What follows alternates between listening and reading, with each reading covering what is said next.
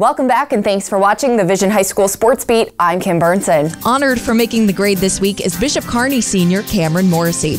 Living on your own, so far away from home, attending high school, and playing a high level of hockey can be tough for any teenager to balance on their own, but Cameron handles it all like a pro. Originally from Michigan, Cam moved to Rochester for the Selects Academy hockey program at Bishop Kearney.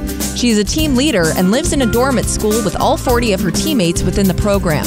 Cam participates in a lot of school leadership programs. Not only is she a house leader who oversees 80 students, but she's also involved in student council and directs class retreats for younger students. When it comes to her schoolwork, she's ranked 5th overall in her senior class while taking 3 AP courses and maintaining a 96 average. All of her hard work is paid off as next year she'll be going to the University of Vermont to play D1 hockey on a full-ride scholarship.